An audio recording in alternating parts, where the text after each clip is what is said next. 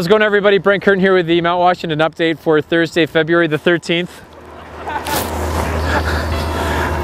Beautiful opening day here at Mount Washington. We're just tearing things down for the day operations. Night skiing is about to get going, but had most of the front side of the mountain open today. Nordic operations and the tube park.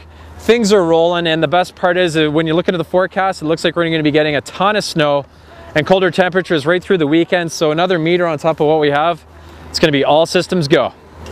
So in addition to great day skiing, you got to try nights here at Mount Washington. The night skiing program is going starting this evening.